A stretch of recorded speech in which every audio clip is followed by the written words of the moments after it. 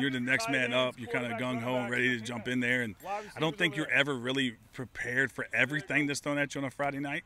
The football part's the fun part, where you get wrapped up and get to reap the benefits of all the hard work.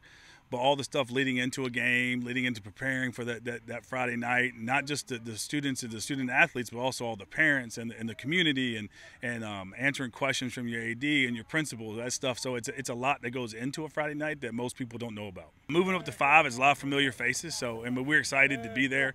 We're looking forward to the competition that 5C brings, and we're kind of looking forward to get after it. So we're less than a month away, so we're all kind of excited. So they can say we're a dark horse, but we're going to show up and show out every night we play. So they can say we're a dark horse, but we're going to show up. I mean, we worked hard all this offseason.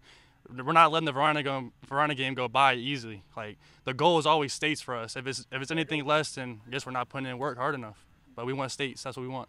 No, I mean, absolutely. I think getting Matoaca back to the playoffs and back-to-back years, obviously under Coach Parker in the 9-1 season, then last year with us, I think that's a huge step for the program. But we don't want to be thought of, hey, you've made it 2 years in a row. That's fantastic. We want to be that team that's in the playoffs every year and then competing to get to the regional finals and get to the state playoffs and put Matoaca back where it was. I mean, that's kind of like the reason I wanted to be the head football coach, was to continue that tradition of all the great head coaches and players that have come through here, from the James Ferrers and Byron Thweets and Craig Akins on. So that's kind of what we're trying to do. So this year, obviously making the playoffs isn't our goal. Our goal is to win multiple games in the playoffs and let everybody know that Matoaca football is back. It feels like a family. It really does. Like, we've been here all summer, even the winter. Kids were coming after basketball, working with us. So it feels like a family. We've been putting in that work all summer. We're ready.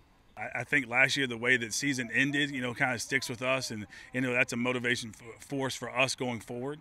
These guys have really spent time in the weight room. Their attitude, the intensity, their athleticism, everything's improved.